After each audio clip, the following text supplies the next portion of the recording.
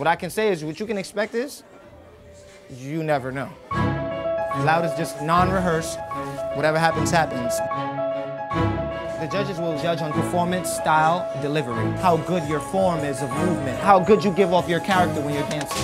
I see the battle as a contest for showing how skilled you are with your craft. Battles can start from street beef. They can start from just somebody being jealous of somebody else's fan base, from someone saying, oh, you took a move of mine, and no, I'm gonna battle you now to show you the real, or somebody just respecting you and feel like the only way they're gonna get better is if they battle you. Battling always existed. In our genre, in the early 90s, that whole Busta Rhymes, Bruck Up music, all that hip-hop stuff, the Missy Elliott music, first it was just people showcasing. And then when people started personalizing their style, that's when it became, oh, yeah, I want to go versus this guy. I heard he's good in that neighborhood, so I go to his neighborhood.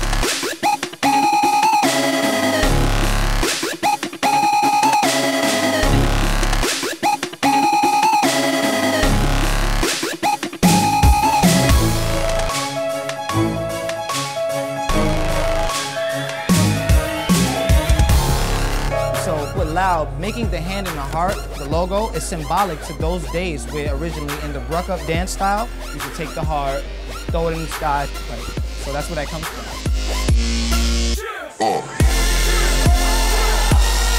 It's reggae's way of showing its skill in a dance style.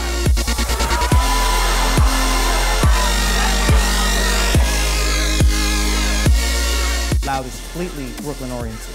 Me and my group and my family who started Loud, we're from Bed-Stuy. And in Bed-Stuy, it's really hectic.